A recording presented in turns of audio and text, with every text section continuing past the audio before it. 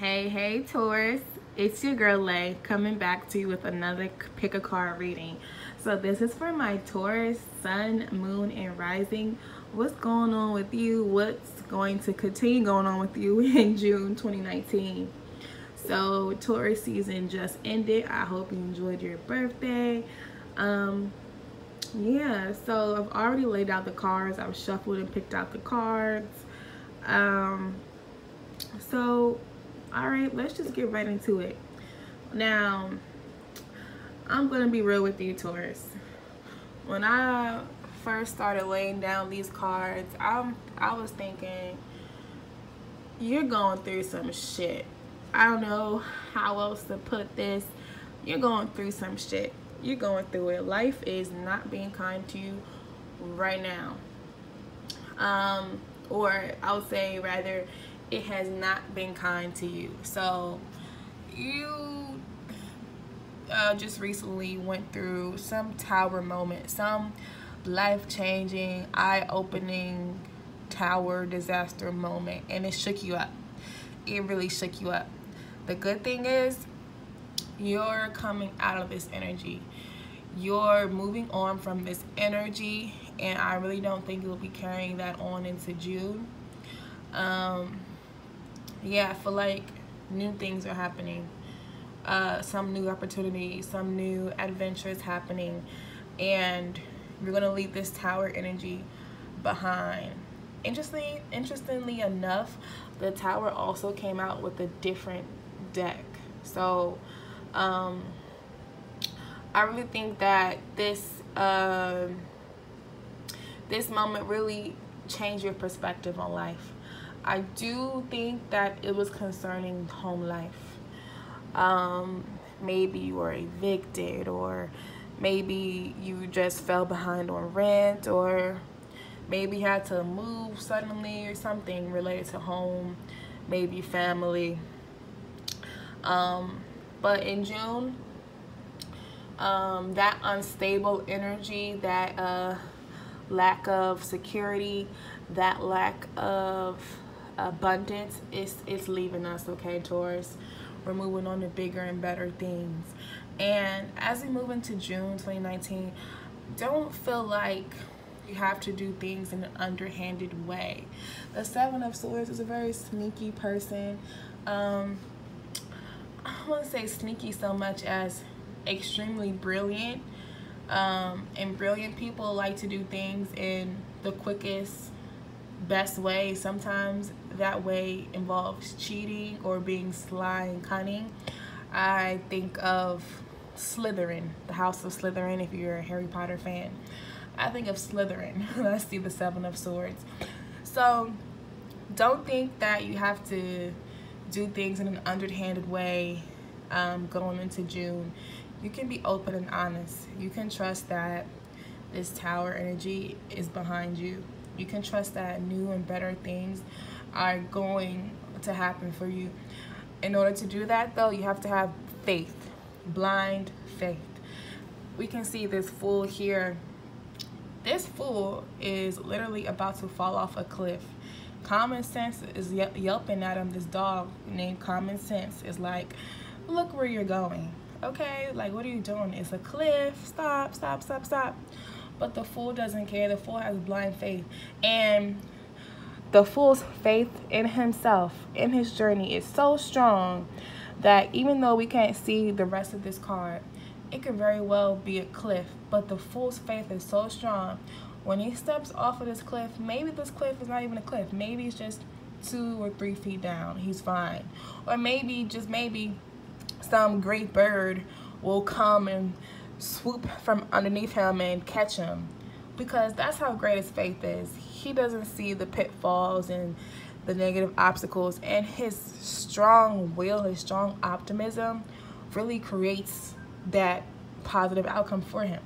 So I need you to be the fool this month, and trust that the past is in the past. Moving on to bigger and better things.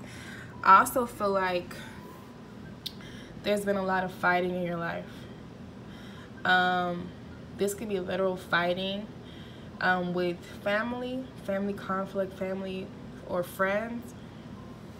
And not just fighting with family and friends. I feel like there's a lot of fighting within yourself with the creative bells. This is a new deck. I don't really use this often. It's very beautiful though. So I feel like these bells are like a wake-up call to you. These bells are sounding and telling you that, hello, wake up, wake up. I feel like you haven't been listening to yourself. You haven't been listening to your inner self. You've been doubting yourself, and that's probably what spurred this Tower moment. So in 2019, we're gonna stop the inner conflict, the outer conflict, and we're gonna be masters of following our hearts, masters of listening to ourselves, listening to our emotions, our true desires. Let's move on to, this is the Seven of Pentacles. Yes, so Seven of Pentacles in reverse, to me, always shows me that something didn't come to fruition. Something that you put a lot of work and energy into did not bear the fruit you wanted. It did not, the investment did not turn out how you envisioned. And all that work, all that hard work you put in, the fruit that came from it was not equal to all the effort you put into it. And I think because of that, you're stuck in this Four of Cups energy. You're sad, thinking about everything you've lost, you know, and you're not seeing the new opportunity. You're not seeing the positive light that can come from this situation. You're just focused on this loss. You're trying to get it back, you know, you're trying to fish for it back. But I feel like something new is coming for you. So this could be a relationship also, or a marriage or something that is not working out for you. I'm also going to look at the book for this because I love this little white book. This is like the best little white book I've ever had. So let's look at the Seven of Pentacles first. It says, things are starting to come together. Each part has been carefully tended and arranged just so. Now is the time to step back, observe, and decide. Is it exactly as you hoped? If not, what can you change? And I feel like it wasn't exactly as you hoped. It didn't pan out the way you wanted to. And now it's time to move on from that stuck energy, like the Eight of Cups says, and look at what can you change. What can you do? What can you control? You know, what did you learn from this Tower moment? What did it teach you? What wisdom did you gain? What can you change now? What can you do now? Think about moving forward with that full energy. Let's see. Hope this makes sense. It might not resonate with everyone. Four of Cups. What do you think of someone who keeps looking for what she already has? Yeah, me too. Let me see. I'm trying to see why I love this book. What do you think of someone who keeps looking for what she already has? She already has cups, a cup right here, and it's full, is waiting for her, but she's focused on these other cups. What do you think of someone who keeps looking for what she already has? He doesn't even answer the question. It just says, yeah, me too.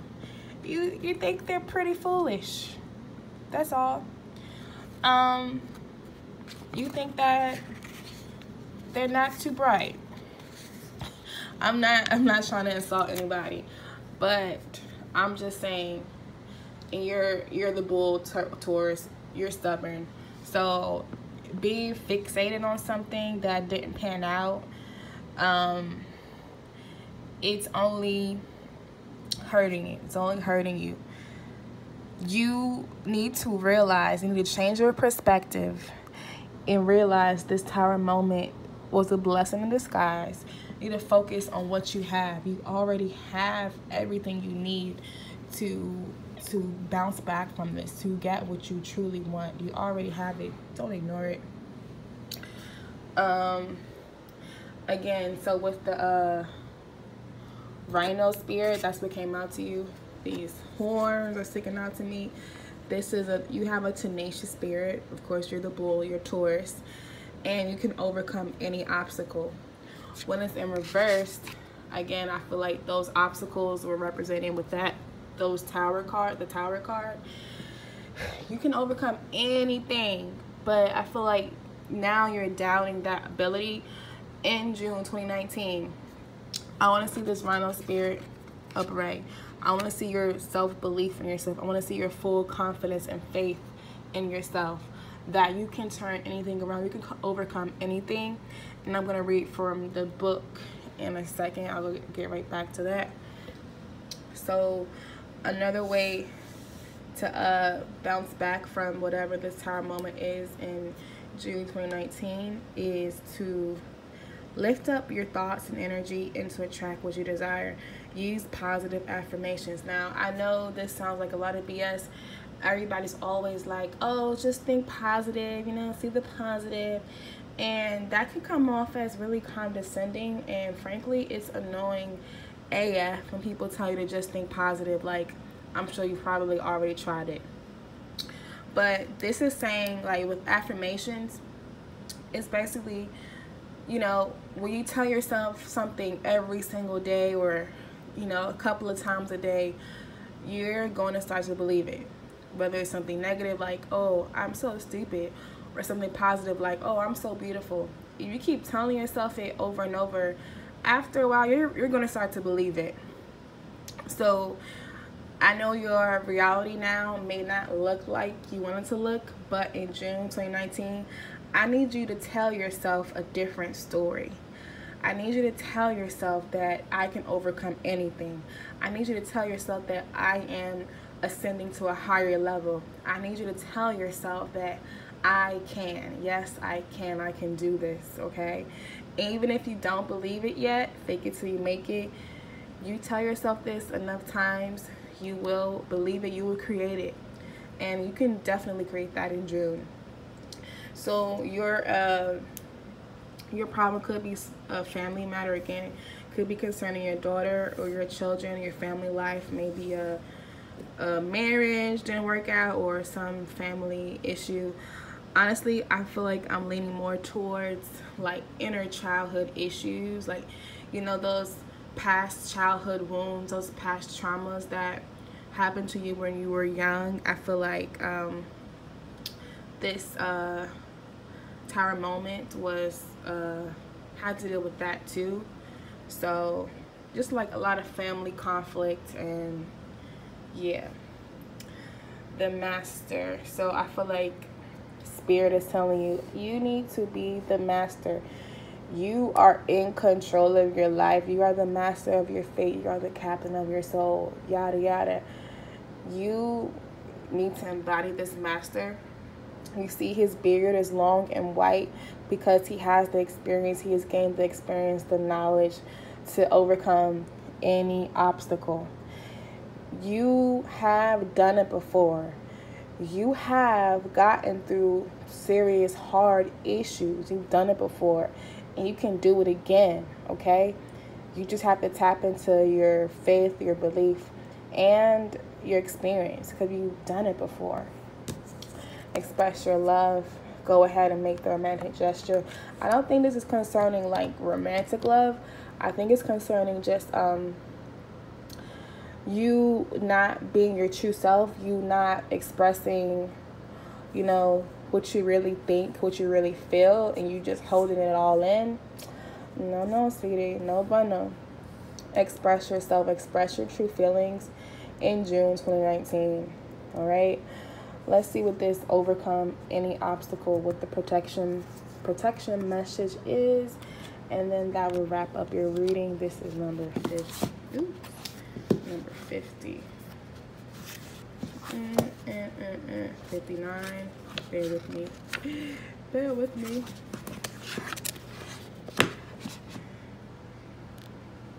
Got it. All right, Rhino Spirit. So the protection message, which is the reversed message, is The appearance of an obstacle in front of you offers you a choice. Barrel into it and bang your head, or find your easiest way around it and don't fight it. Are you exhausted by your efforts to break through an obstacle? Are you stubbornly insisting that there's only one way to remove it from your path? Rhino Spirit is here to tell you that sometimes the answer is no. Sometimes it is no, not yet. And sometimes it is no, not the way you think it should be. Open to new possibilities and you will find other options begin to appear.